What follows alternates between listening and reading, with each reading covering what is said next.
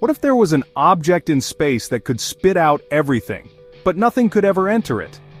That's not science fiction, that's a white hole, the mind-bending opposite of a black hole. While black holes pull everything in, including light, a white hole would only push matter and energy out, and nothing, not even light, could go in.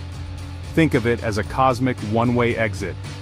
The concept comes straight from Einstein's theory of general relativity. Mathematically, when scientists solved the equations for a black hole, a white hole naturally appeared as its time-reversed counterpart. Some even theorized that white holes could be connected to black holes via wormholes, forming what's called an Einstein-Rosen bridge, a shortcut through space-time. But here's the twist: we've never observed a white hole. It remains a theoretical mystery. Could it be real?